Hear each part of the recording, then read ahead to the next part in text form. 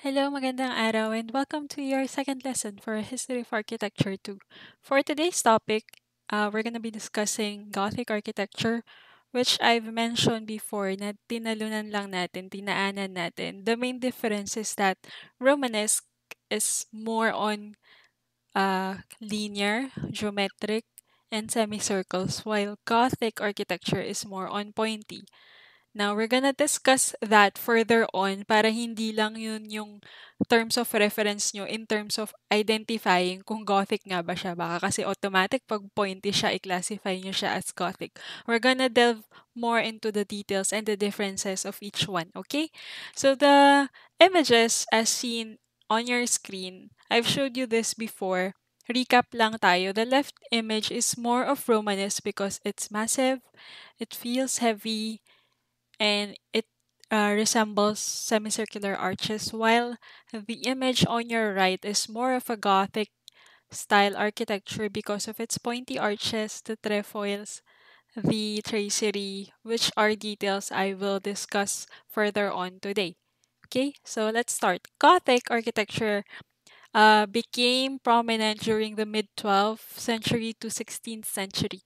It's characterized by the overlaid tracery, which we will discuss later, and also as light, slender, and quote unquote pointy.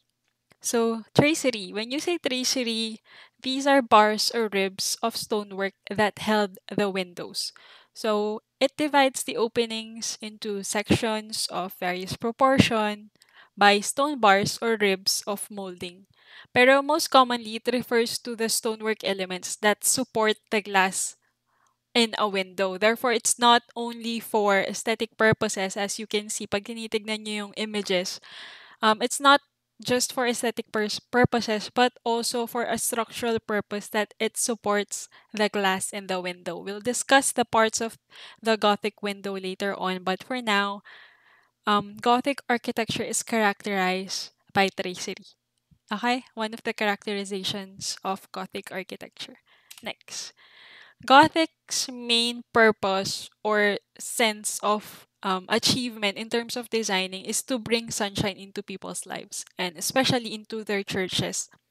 I know this is very much the opposite of what your brain tells you in terms of Gothic. Kasi pag sinabing Gothic, you're thinking dark, heavy, sad, and then medyo punk, ganyan. But I will explain why why Gothic minsan yun ang kinokonote niya pero hindi naman talaga dapat yun ang kinokonote niya or diniderive niya in terms of Gothic architecture. Gothic grew out of the Romanesque architectural style, when both prosperity and relative peace allowed for several centuries of cultural development and great building schemes. If we review further back, during the Romanesque time, I kept on repeating that the Romanesque era was more on salvaging and scavenging on the Roman remains. So they were making use of what was left behind. Gothic, on the other hand, the cities, the towns were progressive. They had education. These are Gothic style is centuries worth of um, transitioning from Romanesque na nag-scavenge and salvage lang. So it is a time of enlightenment. Okay? This image is actually a Romanesque interior. I just placed this here kasi para ma-feel nyo yung transition again from Romanesque style to the Gothic style. So Romanesque, again and again, is characterized by semicircular arches. Okay? That is their main focus. The Gothic style, however, focuses on pointed arches.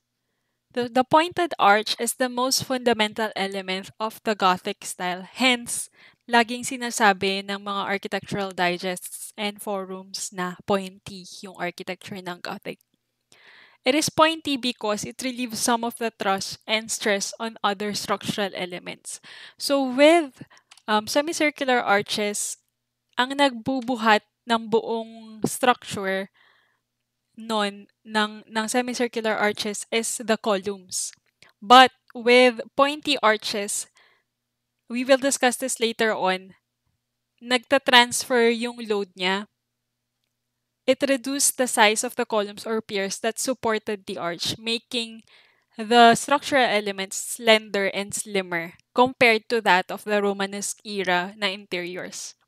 So it's pointy, yes, but it also the reason for it being pointy is that to give way to more slender and slimmer structural elements sa baba. Okay? Now, let's discuss further on. The pointed arch vault, as I've said, is the distinguishing feature of Gothic architecture. However, we discussed na the pointed arch vault was also used during the Romanesque era. Therefore, how can you properly identify just by looking at the vaulting which is which era one structure came from? The diagonal ribs of a vault, as you can see to the left image, are from the word itself, diagonal ribs. These are the ribs that run diagonal from the actual na pointed arch natin from the vault. So these are your diagonal ribs in 3D. These are your diagonal ribs and highlighted na perspective. During the Gothic era, nag-move on ang architects from just having the plain old diagonal ribs to adding another member of the vault which were called tierceron. The tierceron is an intermediate rib that springs from the pier on each side of the main diagonal rib and therefore do not pass through the center of the vault. Now remember that the center of your vault is your main diagonal rib. Therefore, ang tierceron po ay ribs na nag-spring from the pier or na-mention ko rin before, the pier is the conglomeration of columns, right? So, ang tierceron po ay intermediate ribs or secondary ribs. Also, another addition to the vaulting system compared to the Romanesque during the Gothic is the lierne. The lierne stands for to bind in French, which is if the terceron is a secondary rib, the lierne is a tertiary rib. So, the lierne is a tertiary rib connecting the bosses and intersections of the principal ribs. So, ulitin ko po, kung ito yung terceron na nag-spring from the piers, your lierne are here. So, nandito siya connecting the bosses. The bosses are basically the flower things you see here, the intersections of the ribs. Okay? Moving on, ayan, yung boss, ayan po ang inyong bosses. The resulting construction is called a Lierne vault or stellar vault named after the star shape generated by connecting the lines. So in an RCP, in a reflected ceiling plan, this is your vault. The heavy lines denote your leerness. The circles denote your bosses. These ones are your tierceron. Tama? Because ito yung main na diagonal rib eh. This is 1 volt, for example. This is 3 volts eh. So, the middle volt, this is your main diagonal rib. The tierceron are the secondary ones coming from the pier na nakalinya from your diagonal. So, this is your diagonal, this is your tierceron, and then yung nagko-connect and nagfo-form ng maliliit na star dyan sa gitna, that's the lierne. So, balik-balikan nyo lang yung images na to. Lierne, nasa gitnang part ng vault, and hindi siya necessarily secondary member but a tertiary member. Tierceron, hindi siya yung diagonal member pero same siya ng tinatakbo. So, intermediate member siya. And diagonal ribs, siya yung pinaka-main na rib kung bakit nagkaroon ng vault in the first place. So, ito si diagonal rib. Si tierceron ay yung mga nandito. Si lierne yung nandito na sa taas ng vault. Gets? So, pag tinignan mo ito sa right image, this is your main diagonal rib. Tama? Ayan. Next slide. In a real life scenario, this is what these architectural elements would look like. So the Gothic architecture um developed more the vaulting system. So kung from simple na diagonal rib at saka barrel vault, yung simple lang na vaulting system ng Romanesque, the Gothic era designed their vaults intricately, as in this intricate. So these are these four are your diagonal ribs. Paulit-ulit kasi kailangan ma-differentiate nyo. These are your diagonal ribs. And then those baby ones are your secondary ribs, which are called terceron. And for this case, wala tayong, what do you call this, Liarness. But your Liarness are these ones, connecting the bosses sa left image. Okay? Gets? Another photo for appreciation purposes is this one. So this employs both your tercerons and your Liarness. So that's part of your vaulting system developed during the Gothic architecture. That's the main difference on how you can differentiate a Romanesque vaulting with Gothic vaulting. Okay, next slide. Any idea kung ano po ang tawag sa architectural feature na ite? This whole thing basically. So if you answered flying buttress, then congratulations, you're correct. Walang prize, but self-confidence. So flying buttresses are also a flagship element of the Gothic style. These are the structural role of the flying buttress enables Gothic churches to give or reach the maximum heights above their naves. It transfers load to the space in between instead of the buttress itself. How do I say that? So pag sinabi pong buttress, when you say buttress, for example, ito yung main interior ng church. Ang buttress is yung nakaprotrude na something na nakadikit dito. For this drawing, wala eh. Pero imagine niyo na lang, yung mga churches natin dito sa Pilipinas, mga old churches natin, di ba? May makakapal na columns or walls na nakaprotrude here. That's a buttress.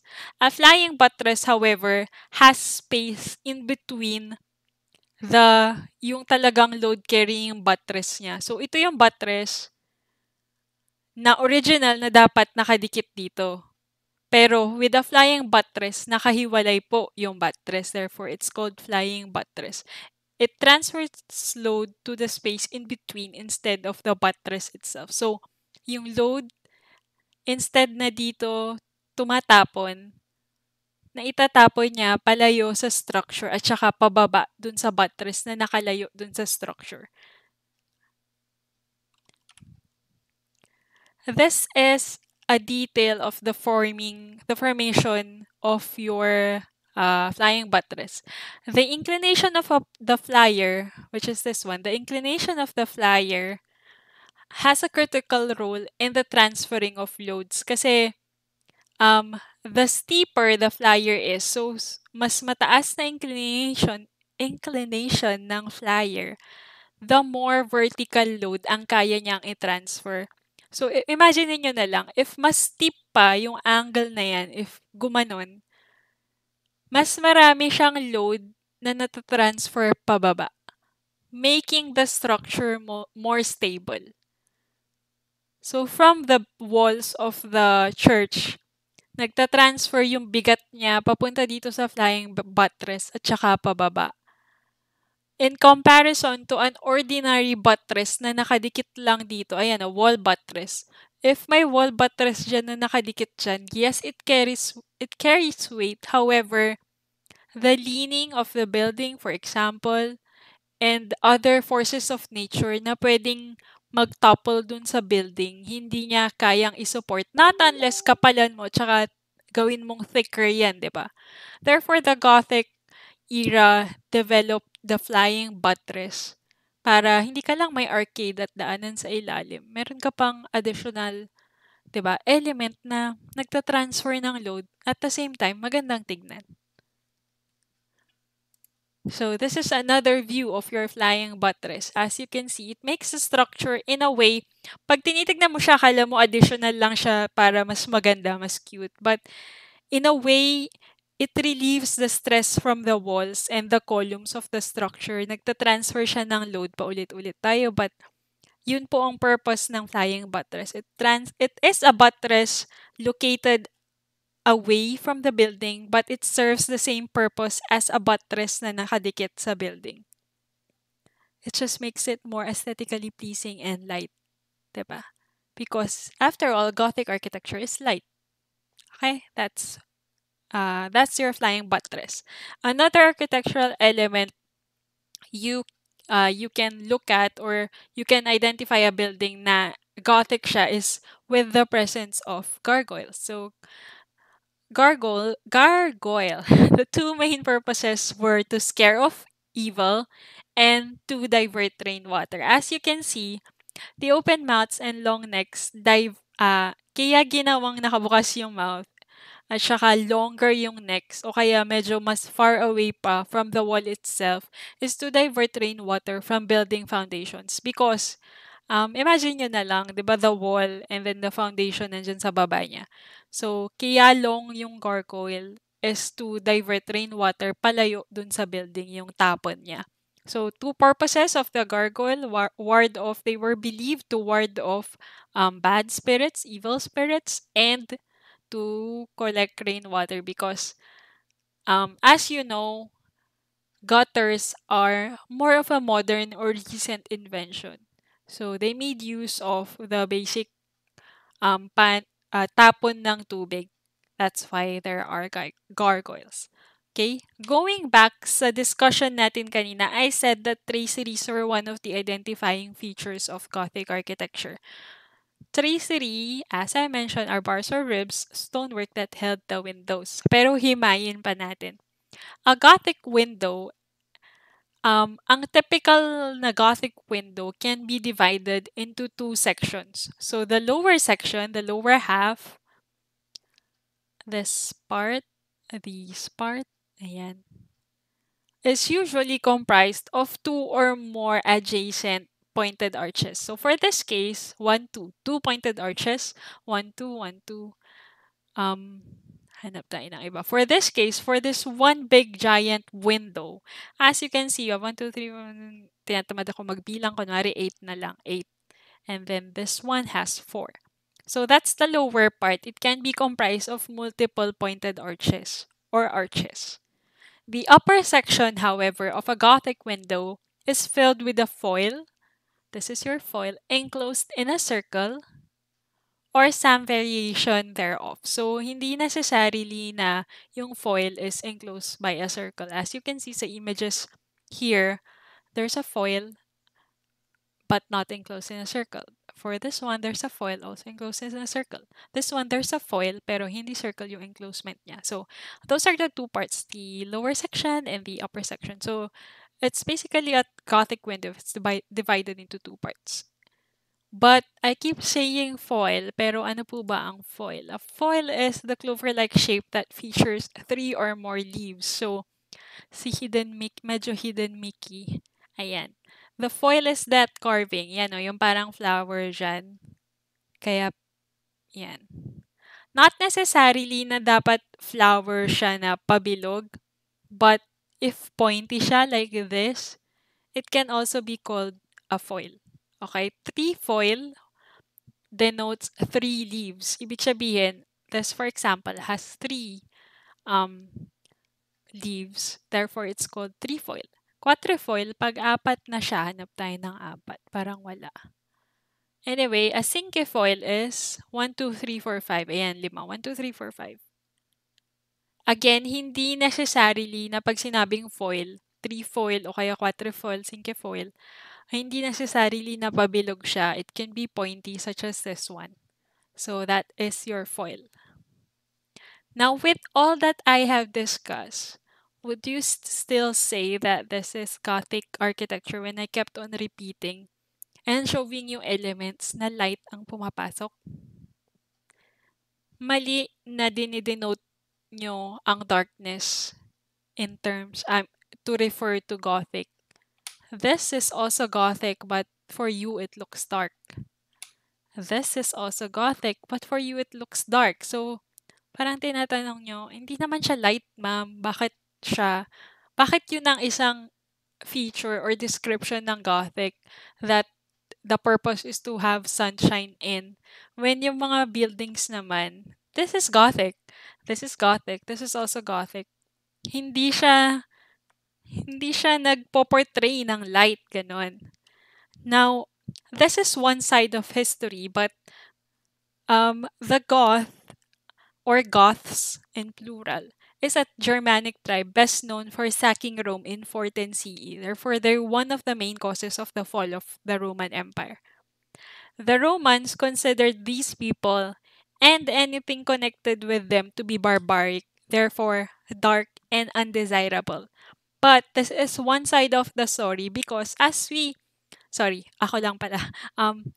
If you're familiar with the Goths, they're not actually barbaric and uncultured people. They were soldiers. They had a community. They had a government. However, during their time na nag-seek sila ng help from Rome, hindi sila treated as equally as they expected. Therefore, they plotted their revenge and led on to be one of the reasons why the Roman Empire fell. Gothic was used to describe the architecture of being barbaric. Please understand that the word Gothic architecture was used by the Renaissance people, Renaissance architect. So, hindi Gothic architecture yung tawag sa kanya habang Gothic architecture siya. Alam niyo yun, habang binibuild siya, hindi nila alam na Gothic architecture yung tawag doon. It wasn't labeled as Gothic not until during the Renaissance because the Middle Ages were perceived as times of darkness and ignorance. As I've mentioned sa past lecture, it's called the Middle Ages were perceived as times of darkness and ignorance because we had no records of those era.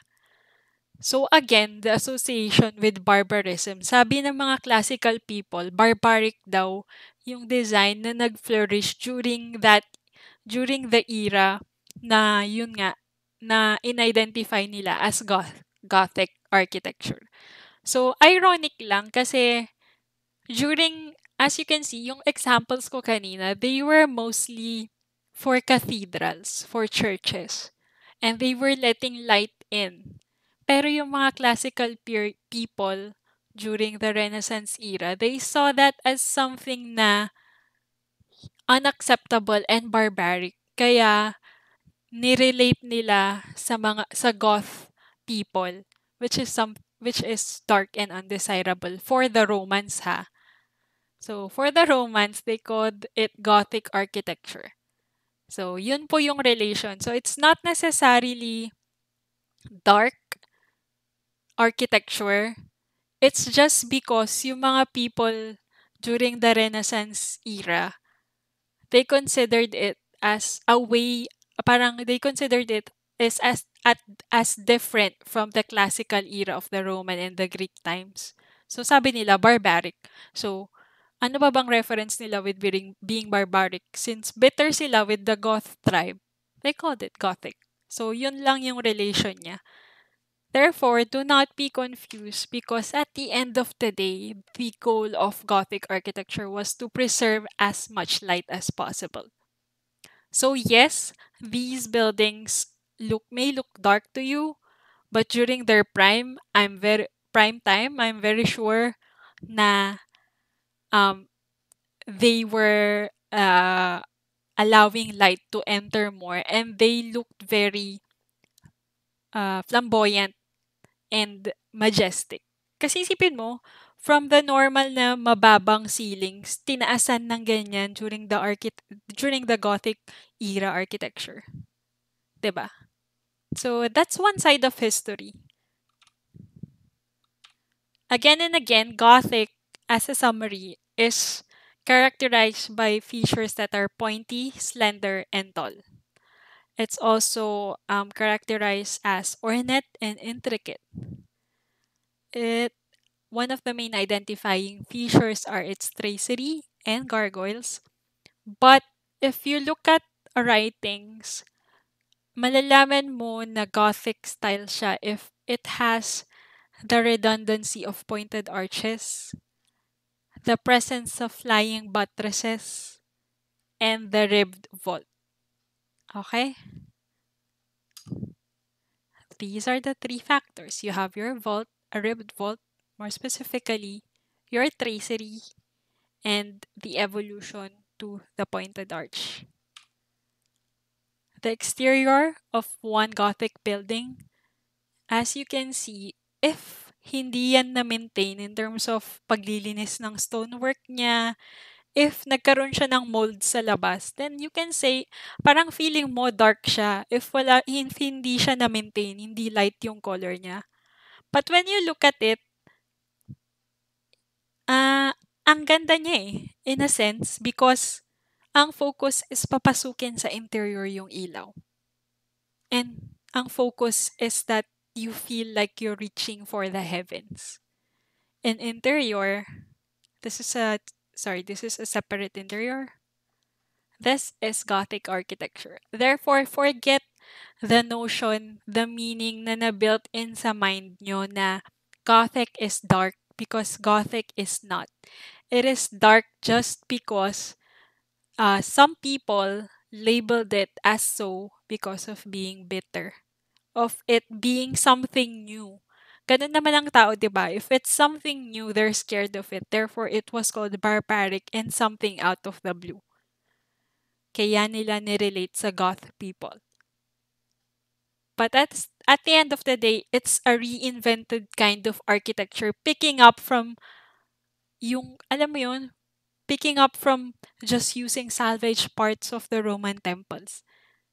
It's a day of invention. It's a new era of invention. So that's Gothic architecture for you. It's very beautiful. So please, please, please do not deprive yourselves with this lecture. Mag-Google kayo, mag-search kayo with how Gothic architecture really looks like. Do not limit yourself to this lecture. Okay? With that, I thank you for listening, for sticking with me.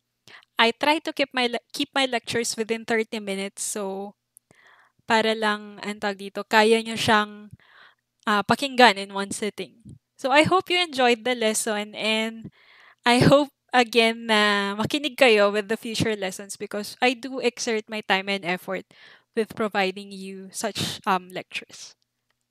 Okay? Have a great semester again, everyone, and see you on the next video.